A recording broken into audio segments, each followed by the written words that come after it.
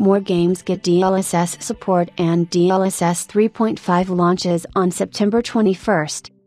On September 21st, NVIDIA DLSS 3.5 debuts in Cyberpunk 2077 and Chaos Vantage.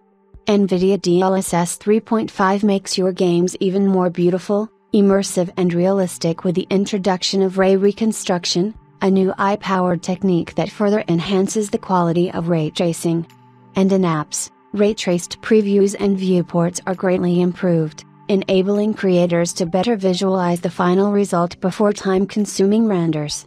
DLSS 3.5 is available for all GeForce RTX and NVIDIA RTX users. For the complete breakdown on this new technology, head to our NVIDIA DLSS 3.5 announcement article.